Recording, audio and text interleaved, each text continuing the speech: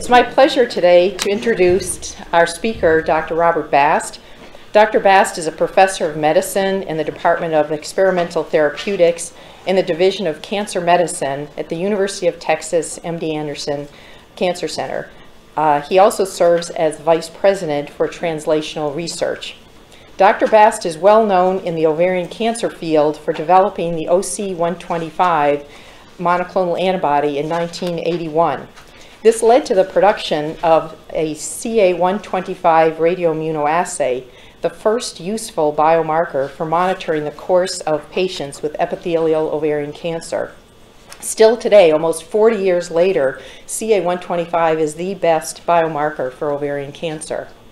In this regard, he's a great collaborator and very generous in supplying biospecimens for others, like myself, to use in biomarker discovery and validation.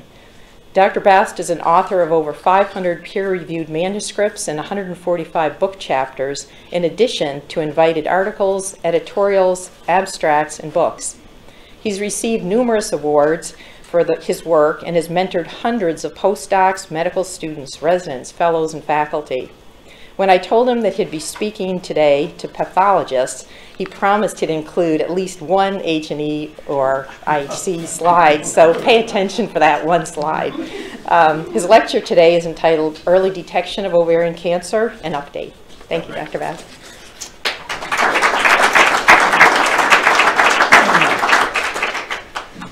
Amy, thank you so much. It's a real pleasure to be here. Actually, when I was in medical school, I took out 2 years to work in Ben Castleman's pathology department, doing just enough pathology to be dangerous. But it really has changed how I looked at things over the years, and I've always been really sympathetic to working with pathologists. This morning, I'd like to update for you early detection of ovarian cancer and the progress we've made. I do get royalties for CA-125 from Fujirebio Diagnostics. Ovarian cancer, when limited to the ovaries, can be cured in up to 90% of patients with currently available therapy, whereas disease that's spread from the pelvis can be cured in only 20% or less. And currently, only 20% of ovarian cancers are currently diagnosed in stage 1, limited to the ovaries, or stage 2, spread to the pelvis, but not further. Detection of preclinical disease at an earlier stage, computer analysis suggests could improve survival by 10 to 30%. And although we're making real progress on the therapeutics for ovarian cancer, nothing we're doing on the therapy side could possibly achieve 10 to 30% reduction in mortality. The requirements for screening, however, are strict.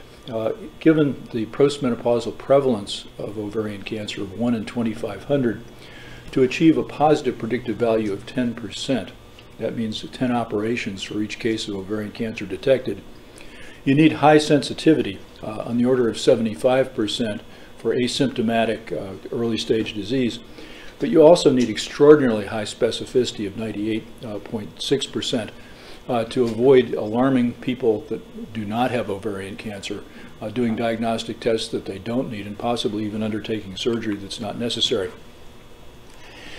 There have been two basic approaches over the years to early detection. One is to use ultrasound, transvaginal ultrasound in recent years. The other is to use blood tests, and the most extensively studied is CA-125. Perhaps the most promising approach has used two stages, where a rising biomarker in the bloodstream triggers ultrasound, and ultrasound in turn triggers surgery. Transvaginal sonography is remarkably good at imaging ovaries, but not fallopian tubes. It perhaps is too good in that you find abnormalities in the morphology of ovaries that you can't be sure are benign, and consequently the specificity of ultrasound leaves something to be desired. CA-125 is a molecule that's now been studied in some depth. It was cloned by Ken Lloyd's group and also by the O'Brien team. This is a very large molecule that extends with an intracellular domain, a membrane-spanning domain, and an extracellular domain that's heavily glycosylated with multiple 60 or more 40 kD repeats. This is cleaved just above the cell membrane, and it's this moiety really that floats free in body fluids and in the bloodstream. This gives you an idea of just how large CA125 is. If this is the EGF receptor on the cell surface, MUC1, MUC4, and MUC16. And although there can be some variation in size, it's anywhere from 2.5 to 5 million Daltons in size. This is expressed in some normal tissue. It's not utterly tumor specific by any means. It's found in normal fallopian tube, endometrium, lung, and even a bit in the cornea. It is expressed by more than 80% of ovarian cancers. It's transcriptionally regulated, rarely amplified. It's required for adhesion and invasion, and it binds to mesothelin. It's likely the first point of contact between an ovarian cancer cell floating free in the peritoneal cavity and the peritoneal surface. Here you can see the CA125 on the surface of the ovarian cancer cell, which can bind to mesothelin, and the cell can further invade. The normal function of CA125 is not known. As a huge molecule, a substantial amount of ATP and GTP must be required to produce it. CA125 is found in seminal fluid in the endometrium, consistent with a role in reproduction. Mice also express MUC16 and provide a model for its normal function. With a graduate student at MD Anderson several years ago, we had actually created knockout mice for MUC16, and to our surprise, they really did not have a phenotype. This distribution of CA125 in female mice resembles that in normal women. The reproduction and pulmonary function are sufficiently important, however, that you might imagine that not just one mucin would be provided during evolution, but multiple mucins. But with knocking out both MUC1 and MUC16, we still didn't see an effect on reproduction or survival. Although aging MUC16 knockouts have additional lymphomas, and also some defects in natural killer function have been described by other investigators. There have been a number of clinical applications of CA125.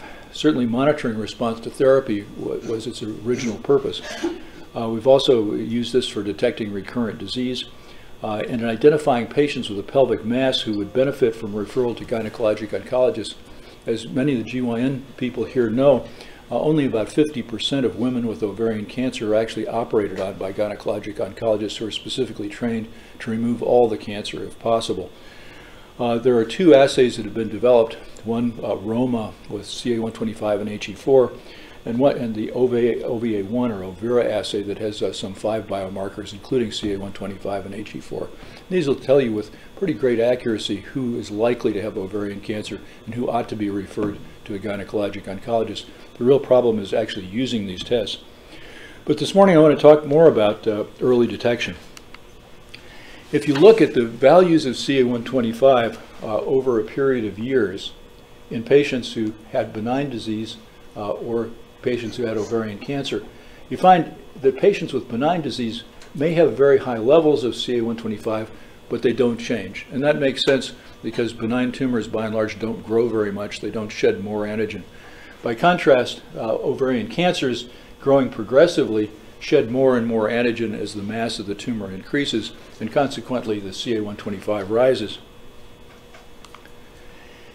Steve Skates at the Mass General Hospital had developed an algorithm to determine how much of a rise in CA125 should be a concern. And using this algorithm, our group and others have looked at the early detection of ovarian cancer in a two-stage strategy. In this, women who are over the age of 50 at average risk for ovarian cancer obtain an annual CA125, and that's analyzed by the risk of ovarian cancer algorithm. If there's been no change, they return in a year. If there's been a marked increase, they go on to ultrasound immediately and to surgery if the ultrasound is abnormal. If it's somewhere in between, and this is where this protocol differs from the other clinical studies that have been done, patients come back in 3 months, the CA125 test is repeated. If it's unchanged, they come back in a year. If it's gone up, they obtain an ultrasound and surgery. With Karen Liu at MD Anderson, we've conducted over the last 19 years a screening study, the Normal Risk Ovarian Screening Study, or NROS. We have 11 sites over the country. I guess the closest one here is Des Moines. But over the last 18 years, so some 36,000 samples have been obtained from more than 6,800 women who participated in the study. Less than 1% have been referred for ultrasound after each annual screening, and 3% over multiple years on the study. Overall, some 24 operations have been performed based on the algorithm. They've detected 15 cases of ovarian cancer. 2 are borderline, 13 were invasive, and 10 of the 15, or 2/3, were in stage 1 or stage 2. So that contrasts with the 20% or so that you'd expect by conventional diagnosis. Importantly, no more than 3 operations will be required to detect each case of ovarian cancer using this strategy. I think most people would say that a single one-off CA-125 is neither specific nor sensitive enough to be much help. But this suggests that using CA-125 this way, it is sufficiently specific. We've missed 2 borderline cases in stage 1 and 3 invasive cases in stage 1 and 3. If you look at the pattern of CA-125 in this study, there are cases where CA-125 abruptly goes up over the course of a year. There are, however, other instances where CA-125 gradually increases over a period of years. And in this regard, this is below the 35 units per ml, which is the standard cutoff. And you can imagine an increase in sensitivity as well as specificity. There is a much larger trial that's been conducted in the UK. This involves some 200,000 postmenopausal women at average risk who've been randomized to 3 groups over some 14 years.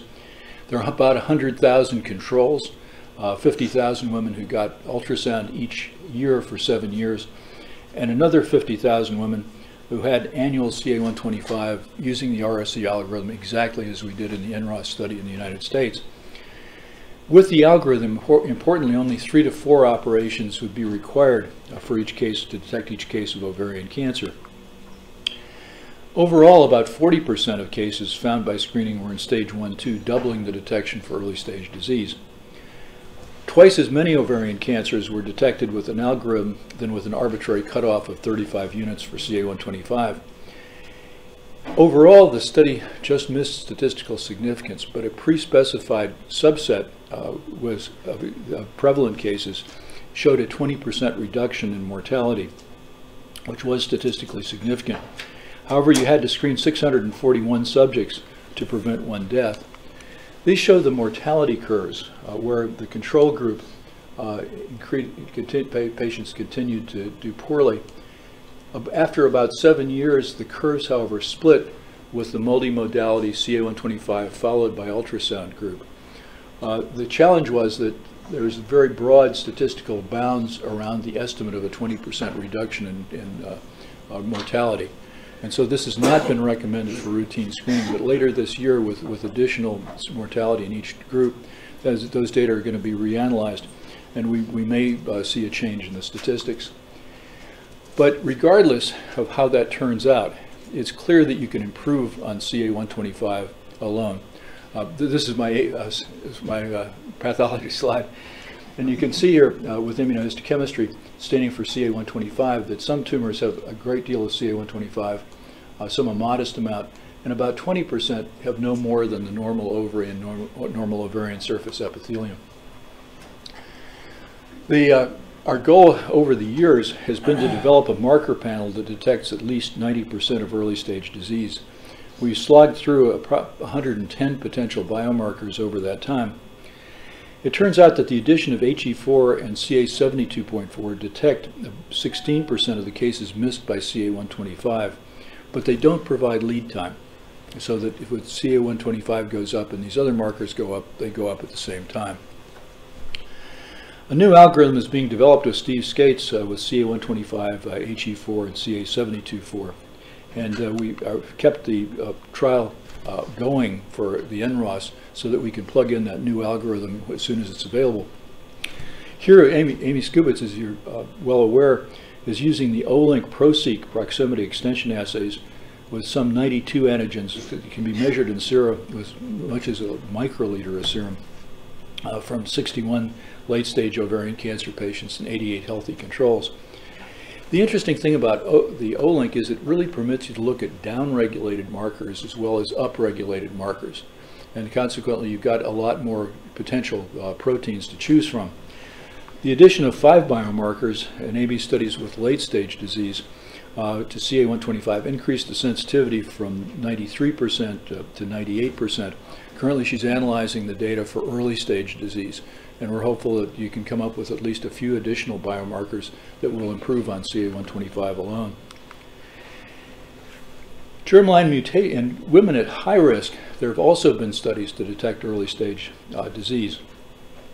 Germline mutations of BRCA1, BRCA2 confer a lifetime of risk of 40 to 45% for BRCA1 and 15 to 20% for BRCA2 for ovarian cancer, compared to about 1.4% in the general population.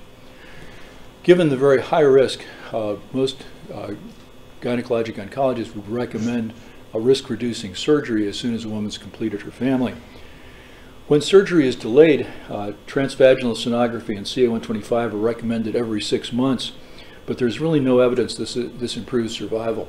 And there certainly are anecdotes where women will have a normal CA-125 and a normal ultrasound, and 3 months later have widespread intra-abdominal disease. Up to 70% of the BRCA mutated cancers may arise from the fimbria of the fallopian tube rather than the ovary. One of the advances in our understanding of the origin of ovarian cancer over the last decade or so has been to realize that high-grade serous cancers that look just like the classical high-grade serous cancers of the ovary actually arise from the fallopian tube. There's some debate as to how often that's the case, whether that's all high-grade serous cancers or just a fraction. My own guesstimate is at least 30%. The problem with this is that if you've got cancers growing on the fimbria of the fallopian tube, there are no barriers. And as soon as the cell can resist anoecus and survive independent of binding to the cell basement membrane, metastasis can occur, and sometimes in parallel throughout the peritoneal cavity. And this could in fact account for the sudden appearance of positive TVS and an elevated CA-125 as these metastases grew out in parallel. By and large, annual screening has not been effective. The ROCA has been applied every 3 months, followed by TVS to screen more than 4,000 women in the UK who had a greater than 10% risk of developing ovarian cancer, most of whom had BRCA1 or BRCA2 germline mutations. 10 of 19 cancers, or 53%, were in stage 1 or stage 2 in this study, reflecting a significant stage shift. Now, that should, in fact, translate into some impact on survival, but in this setting it's virtually impossible and probably not ethical to do a randomized controlled study.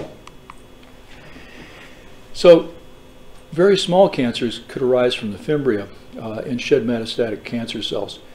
It may be impossible to get enough cancer to actually shed enough antigen to change systemic levels of the ligand.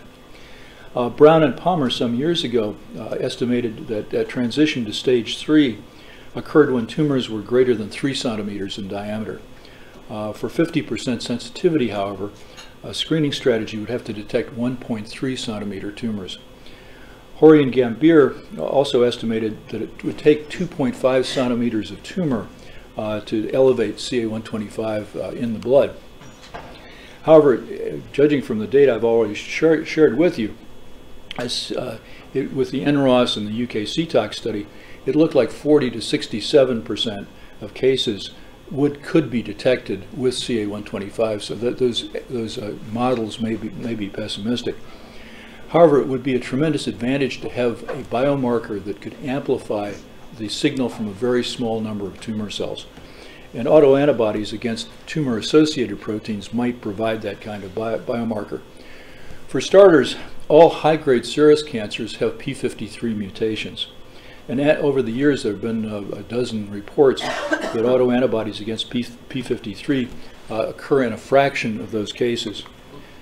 We had worked with 3 different data sets, one from MD Anderson, one from Australia, and a third from the UK CTOX study, and found that in all 3 of those sets, 21 to 26% of the patients would have anti-p53 autoantibodies.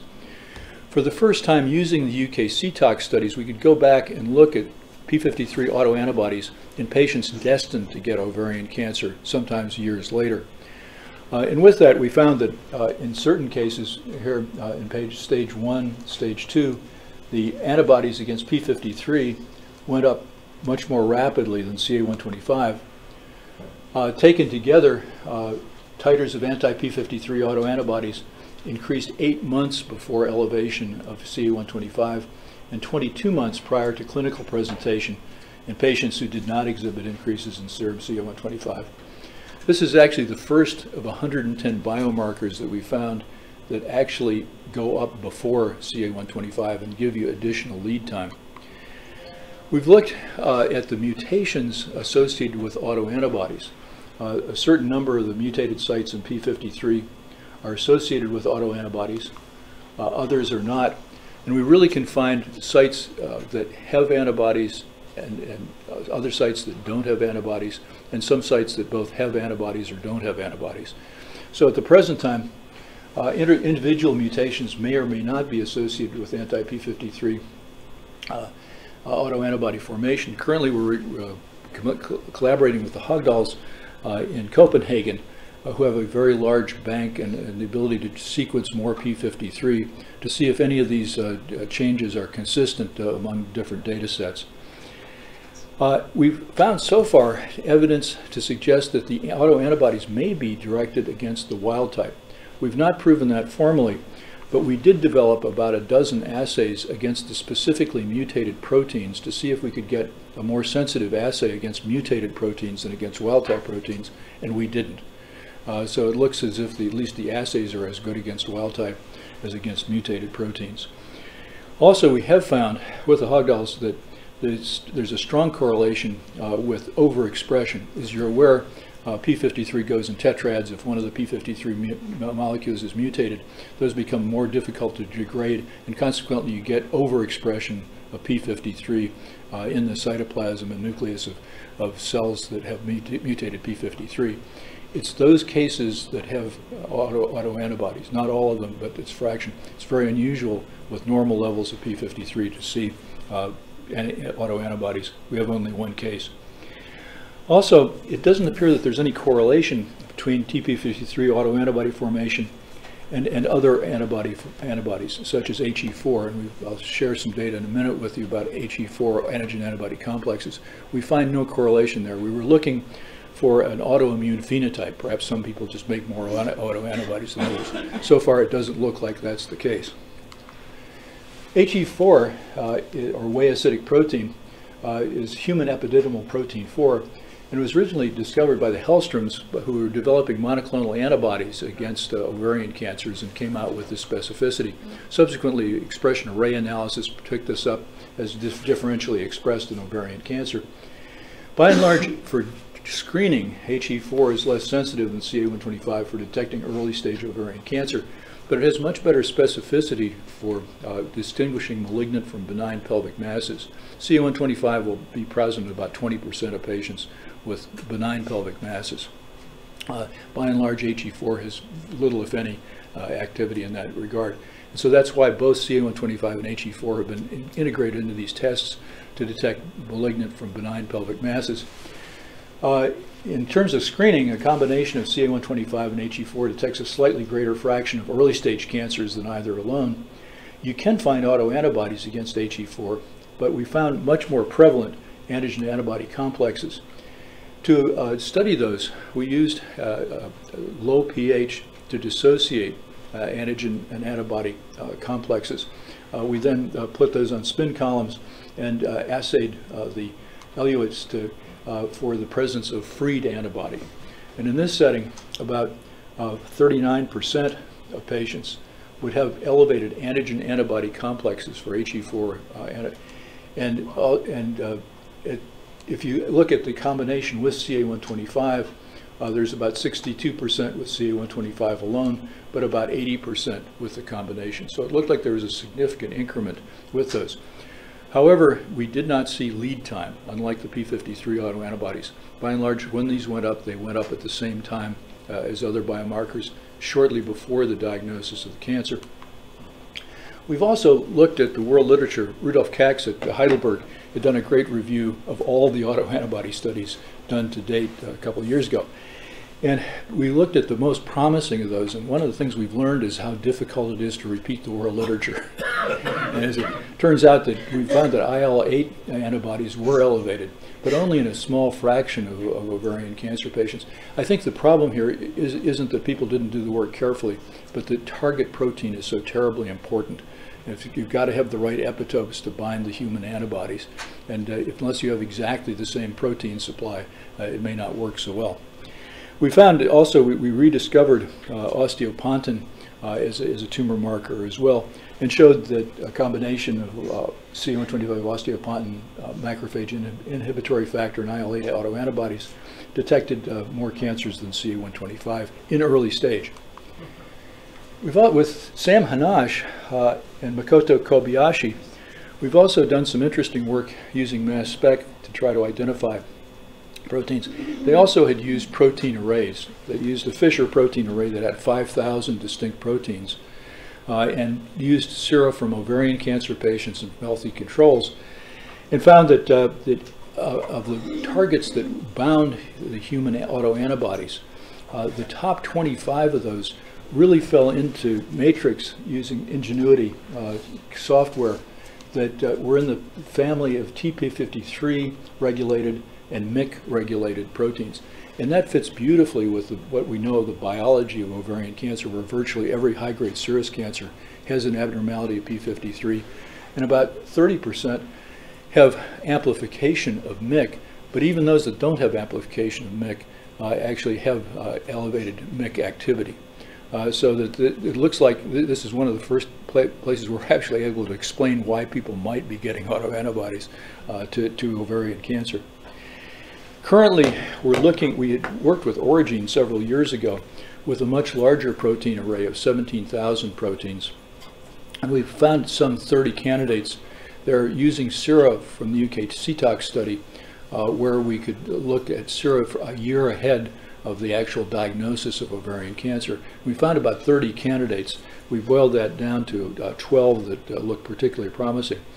Also, we're collaborating with Karen Anderson at Arizona State and Chuck Drescher at the Fred Hutchinson Cancer Center, sponsored by the Early Detection Research Network at NCI, to have a bake-off among the different autoantibodies that are out there. We've identified the best anti-P53 autoantibody assay, and we're currently looking at about 16 other candidates to see if we could find candidates that would complement CA125 or detect ovarian cancer earlier than CA125. Also, there's been a great deal of work from Hopkins looking at ctDNA, both in blood and in cervical secretions. The cervical secretions sort of make sense in that if anything is shed from the fallopian tube, and the fimbria might find their way through the uterus and into the cervix, so that you might get an enriched concentration of mutated DNA in that setting. They had reported a couple of years ago at an ovarian cancer conference that the ACR had sponsored that there was a 55% detection of early stage ovarian cancer if you look both at the blood and at the cervical secretions. And that complemented CA125. I've not seen this in print yet. There's also another paper where TP53 mutations have been observed in Pap smears 20 months prior to diagnosis. So ctDNA deserves further attention for sure.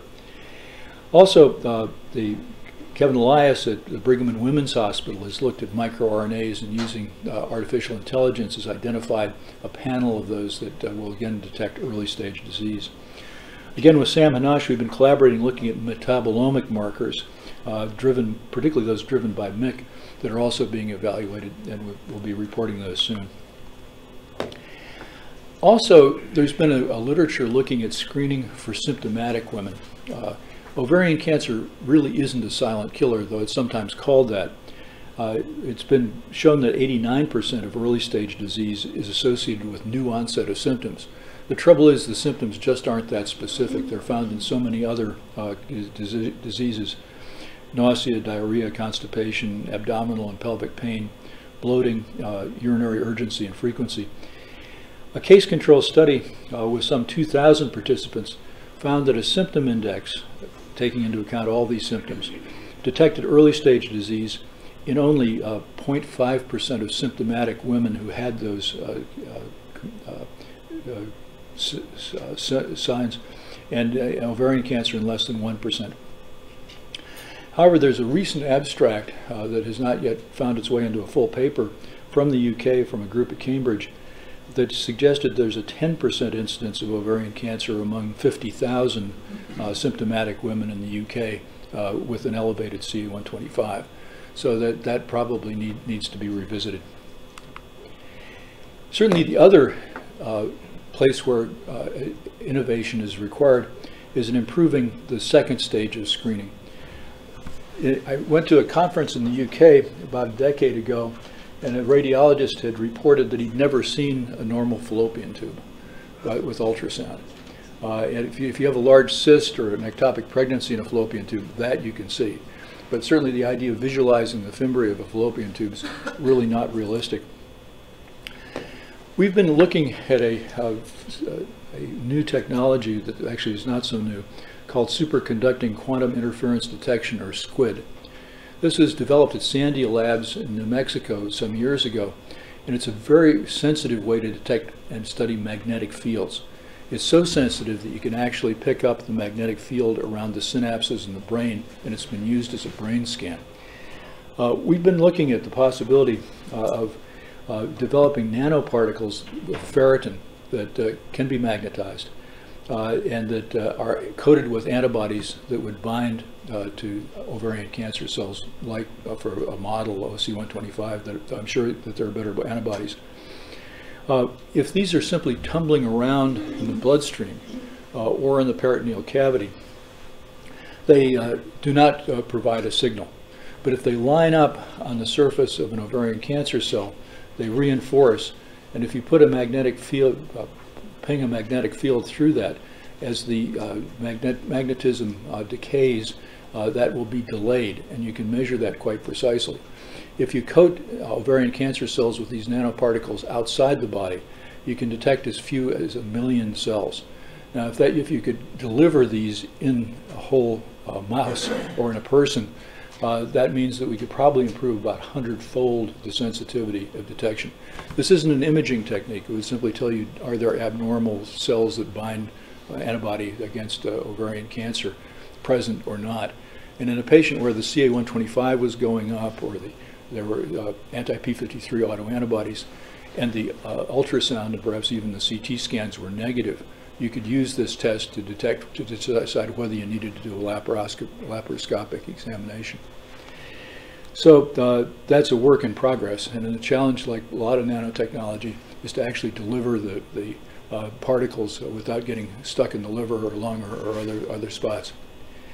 So if the UK CTOC shows a survival mortality advantage when realized, our work with Karen Liu has demonstrated that screening is feasible in the United States. We can use a panel of anti-p53 antibodies, could increase the lead time by 8 months, improving the ROCA, and presumably a panel of 4 or 5 other autoantibodies might really improve substantially on CA-125, both in detecting additional cases, but also detecting those cases early. Development of more sensitive imaging and detection methods could detect small amounts of cancer on the ovary or fallopian tube. And again, I think the grail here is the detection of preclinical disease at an earlier stage could improve survival by 10 to 30%. And so I think with the UK CTOX trial not having achieved statistical significance overall, there are a fair number of people in the GYN community who say, well, we'll just wait till we really understand it someday, a few decades from now. I would submit that what we can do is build on where we are at the present time, get more sensitive first stages, more sensitive second stages, and move on to trying to develop an effective screening strategy, both for women at conventional risk and also for women at higher risk. Needless to say, this has been accomplished by a village. This is our village, and the folks who are highlighted in red are the people who've actually done the work. Also, we've been very fortunate to receive philanthropic support for a number of these. And the Minnesota Ovarian Cancer Alliance has helped to support our work there, now fanning out and supporting ovarian cancer research, not only in Minnesota, where it's been very important, but nationally as well. Thank you.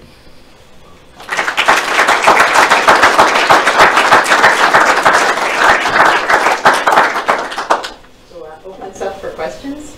Over here. No. Okay. Okay.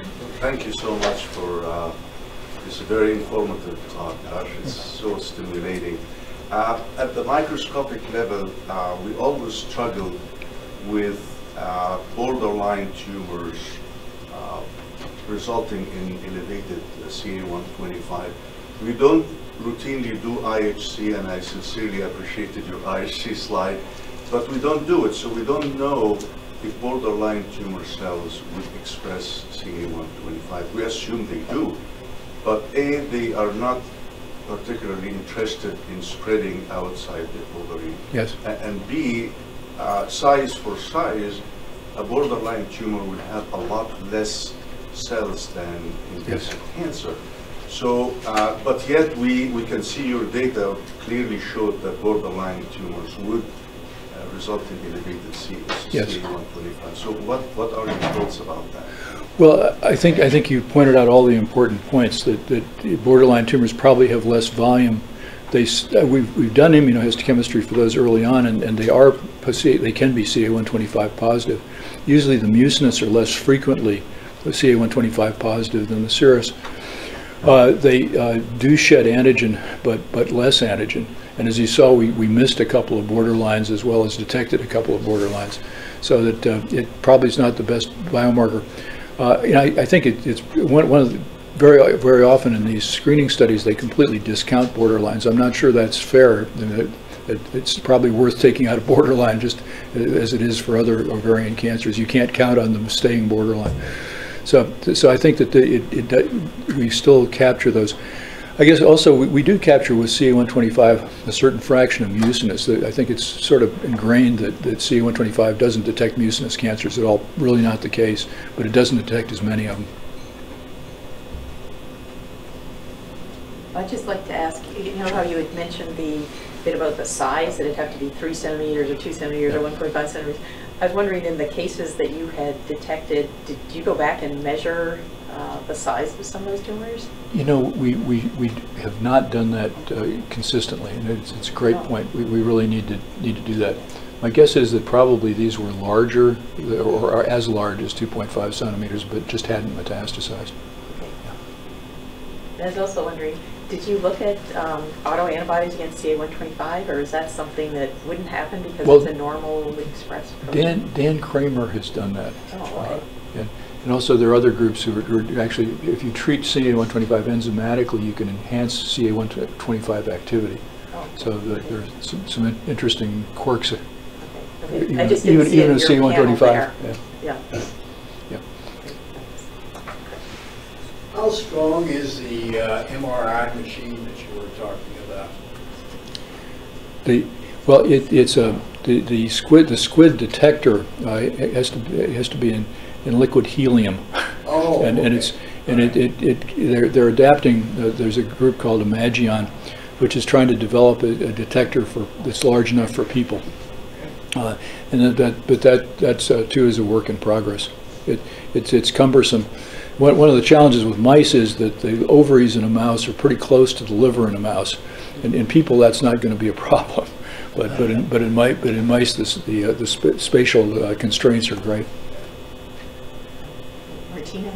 Yeah. Sorry, as I said, this is very stimulating. Have you looked into the CA-125 levels related to positive peritoneal washing or not? Because not every ovarian cancer is going to have peritoneal positive washing, but positive washing would indicate that cells have shed out of the tumor, and therefore CA-125 should be elevated more. So what's the correlation between, I understand it correlates with stage, but stage doesn't necessarily indicate positive washings.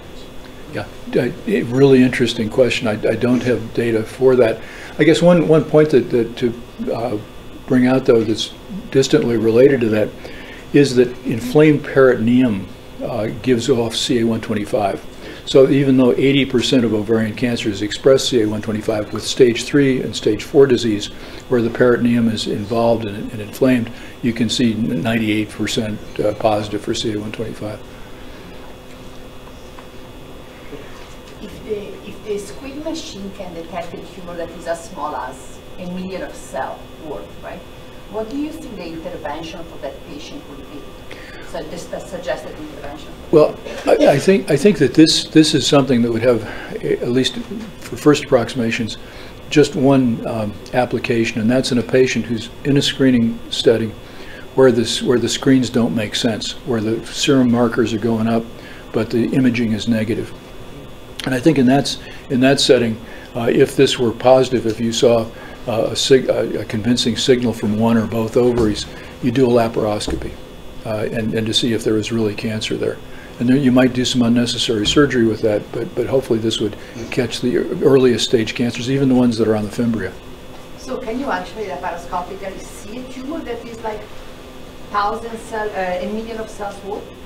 Yeah, I'm not sure you can see a million cells, but this could be probably at the limit of visible tumor. Any more questions?